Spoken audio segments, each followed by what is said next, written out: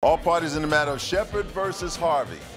Step forward. Christel Shepard is suing her ex-girlfriend, Olivia Harvey, for destruction of property, unpaid loans, and the return of a diamond necklace. Miss Shepard, you and Miss Harvey were in a relationship and you lived together for a period of time. From when to when?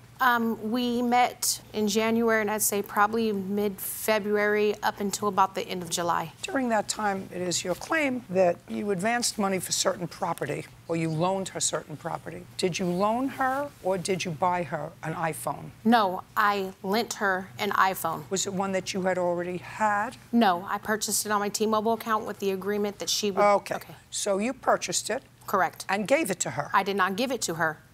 I lent it to her. Okay. Were you living together at the time? Yes, we were. And you had one phone plan? Yes. After you bought the iPhone, did you buy her an iWatch? That is correct. I bought her a watch. Just a second. On what date did you buy her the phone? I bought her the phone February 18th through maybe the 20th. Okay. Miss Shepard, you bought the phone in February. Correct. You bought the watch in April. Yes. Tell me about the watch. Okay, so I purchased the watch in lieu because they had a special, and she asked me, can you buy me a watch and I'll pay for the watch and the bill on the T-Mobile account. I had agreed to that.